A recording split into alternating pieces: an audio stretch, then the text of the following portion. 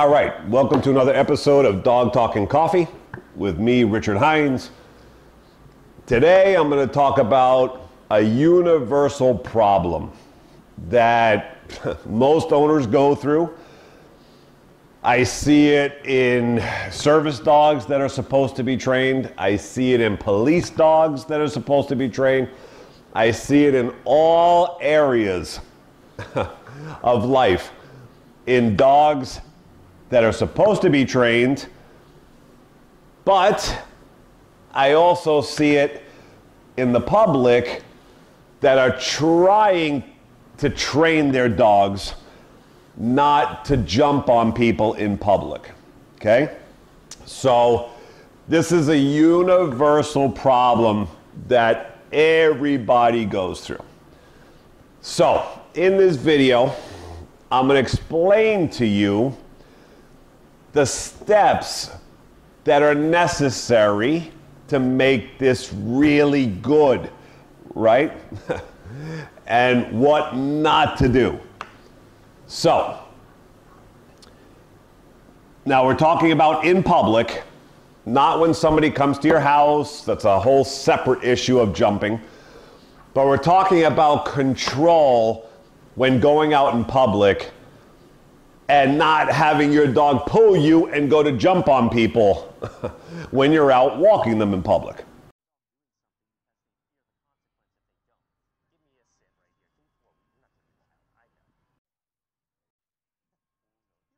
Okay? So, number one, your dog has to have a great, perfect heel.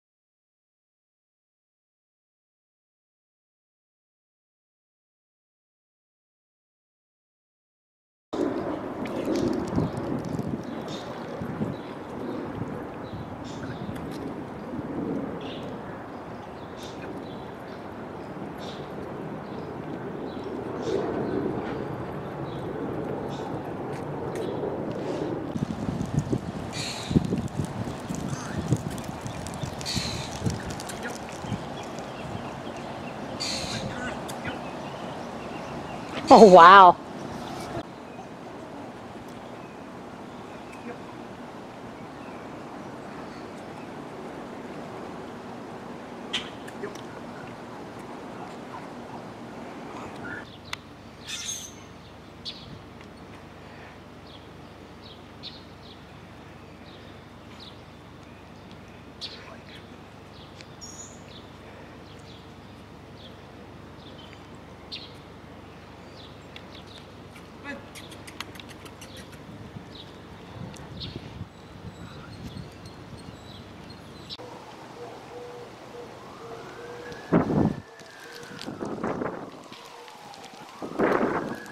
Okay, now I'm going to show you these two dogs, two of my clients, that are both service dogs that were in the training for their service dog certification, right? In my system, it's mandatory that dogs must heel perfectly on leash.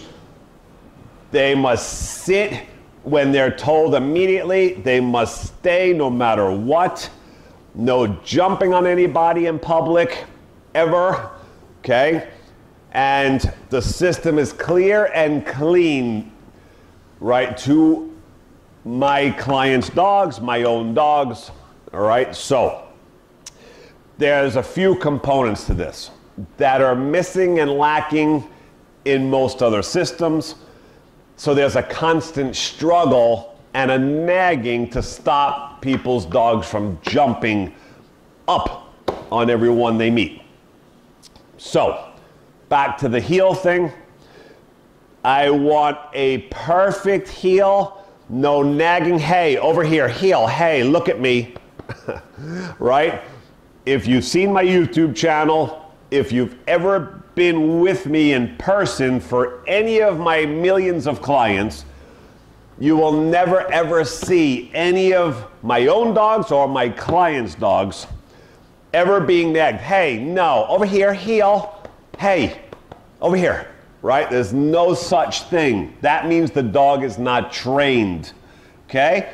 So a trained heel is heel, and I never have to say a word to you. I never beg, I never pull with leashes, I never guide a dog, talk to him to get him back in position for not focusing, right? It's heel, leash, no leash, doesn't matter. It's all the same to me. And the dog should walk perfectly in heel together or singly, right? No matter what, perfectly, with no nonsense, nothing, no coaxing, convincing, and having to get focus back. Just like these two.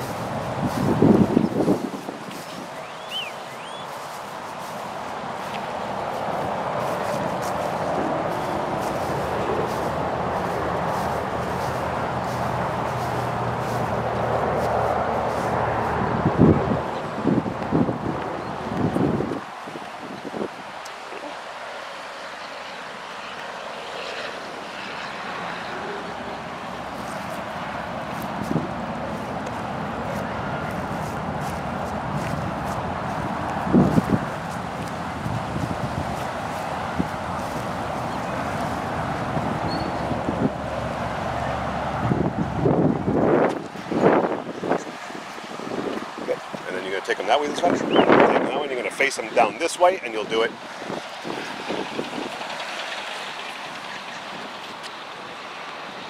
So, now, just so everybody knows, these two dogs love each other. They don't live in the same home, right? They're two different owners. When we bring them together to train, they love each other, right? They go crazy when they see each other. Good girl. And I think she enjoys learning. Right. Mm-hmm. I think they enjoy learning. I love how they stay there. That's amazing.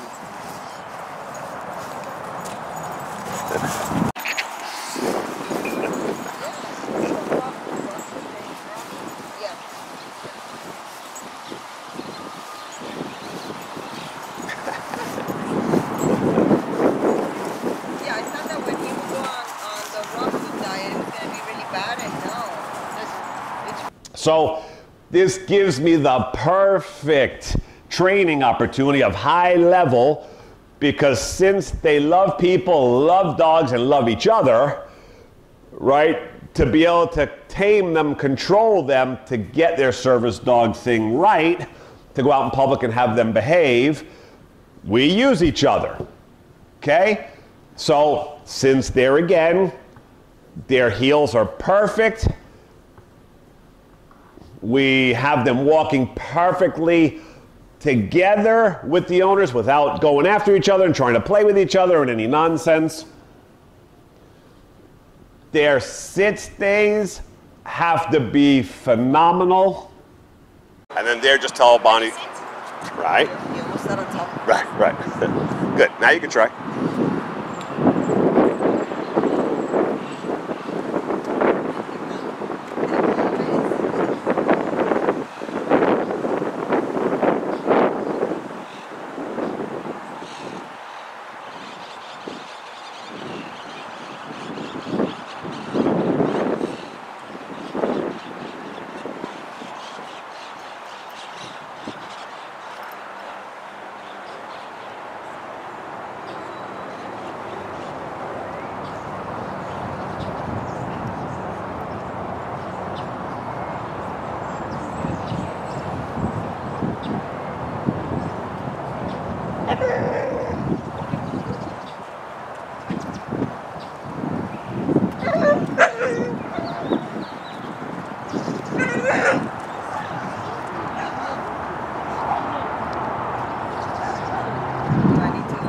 Yep, so unless he moved.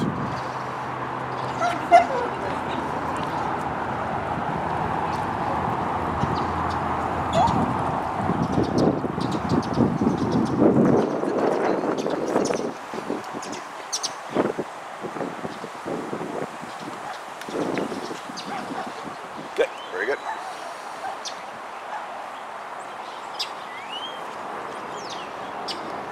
Perfect. And if you want, you just tell them break. Just tell them break. Break. When you break, super. Good. If you want, we can bring them there for a sec. We'll let them run around a little bit, just as a relief. Their sits have to be good to start with.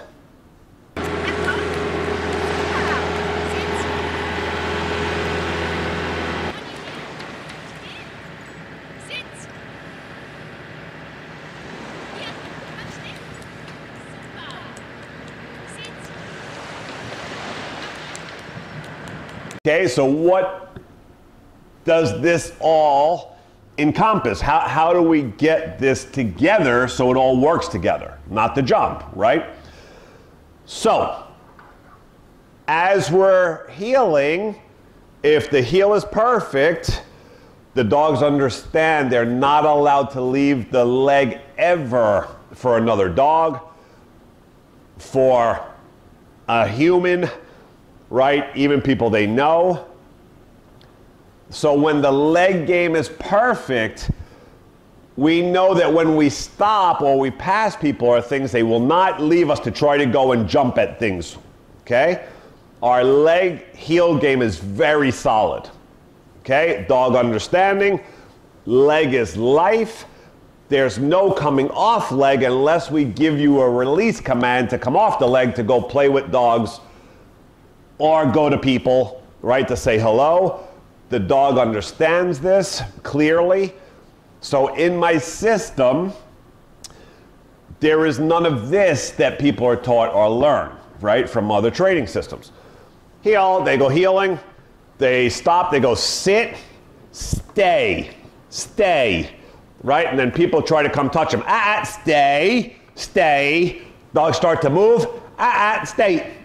Right? The fight, the struggle of trying to keep their dogs from jumping out of the people that are doing that, okay? So generally the first thing is those dogs don't have a really good solid heel game. Secondly, how good is the sit-stay game? Okay? So here you're gonna see, right? Because first we have the heels, we have the sits, we have sit-stay. So, what do?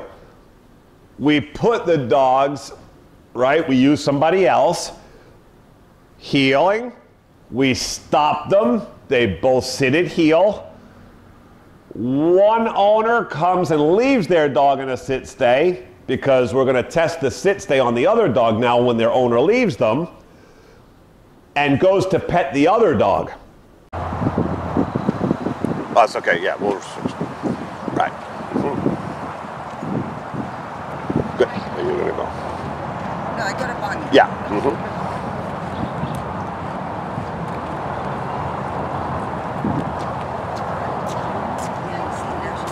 That's okay.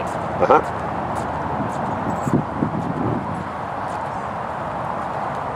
All right. I go around. Mm-hmm.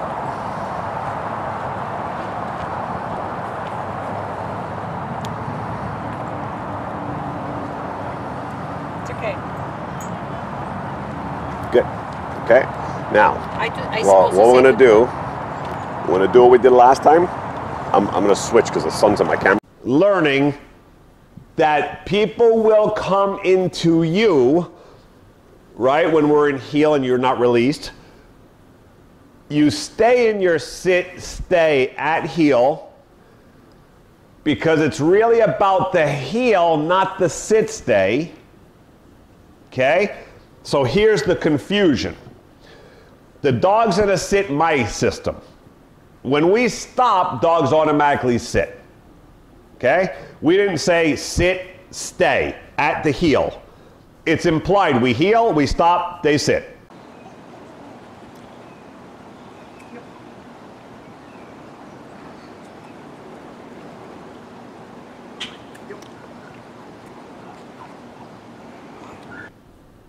Okay? So it's all about the leg game. Teaching them not to go and leave the leg at all, not even a step. It's not a sit stay. Right? Here's the confusion. So all people go sit, stay, right, while trying to have somebody come touch their dog or whatever, right? So it's about the heel, not knowing that they cannot pass the heel, come off the leg in heeling.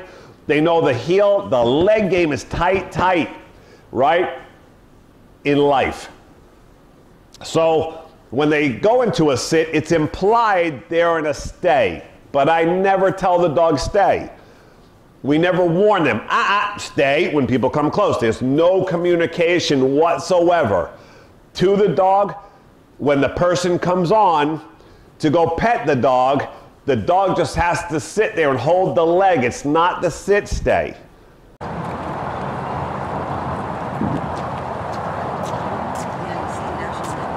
Right? That's the difference. Because our dogs have such a good heel, and know that when they're in a sit, even though, again, we didn't ask for it here on the heel, they know that generally if they sit their butt to the ground, there's two factors right now going on. Well, they're still in the heel even though they sat, right? That does not mean because they sat, they're out of the heel game. So they weren't released, so they're still focusing on staying with the leg even though they sat. It's not a sit stay, okay? We did not go stay. It's implied when we're heeling. We heel, we stop, the dog sits. Implied, they just put themselves in a sit. Now it's an implied behavior that they stay in that position and never leave it. Okay? Because it's the heel game, not the sit stay game. So the other owner comes and touches, pets, trying to lure the dog in excitement, see if he's going to move out of that spot or not. Right? Good. And then we back away trying to lure the dog in to see if he'll follow that owner out, right, to make a mistake. If the dog does not know the game or the leg well, they're going to make the mistake and they're going to follow an owner out, right, the other owner out after that owner pets them and starts to back away. Okay? And then here we switch. Right? So our sit stays are good. Our one-on-one, going to pet the other one's good, perfect. So now I'm going to have the owners leave each other's dog and go pet the other one's dogs, holding on their own now, right, without the leg to hold. Now I'm testing their sit stays, okay? So it's a different scenario.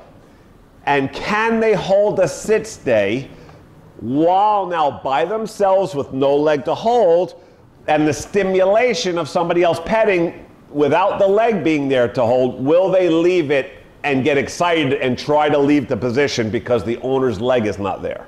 Actually, if you want, you could tell them both stay and you could switch and just you pet that one, you pet that one. Okay, and then we just go back to the... I pet Max and this is not there. Right. Okay. So you go away now? Right, so you're going to go pet Bonnie and you're going to pet...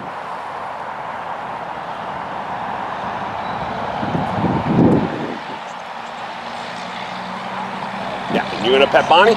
Is that? You're going to pet Bonnie.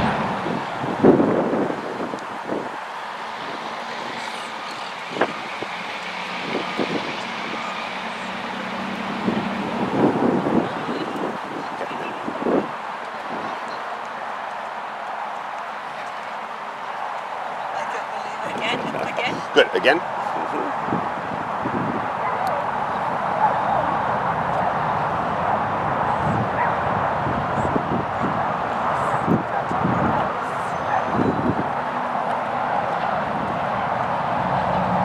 Perfect, very good. So these are the perfect scenarios, right, of we have a few different elements going on to make this perfect and fantastic anywhere we go. Okay? So one-on-one again, heel has to be perfect with no leash help, no, hey, over here, heel help. There's no line, perfect healing. Okay? The sit stays gotta have to be great. Those are the steps, and that is the guide to how to get your dog perfectly under control and being out in public with them and not have to worry about them jumping, getting out of control, right? And being embarrassed that they're going to pull away and jump on everybody and pull you away and pull you to dogs and all those kind of things. All right? So, there it is. Those are the guidelines to how to stop your dog from jumping up on people in public. Okay? So, till next time, Richard Heinz, Miami Dog Whisperer.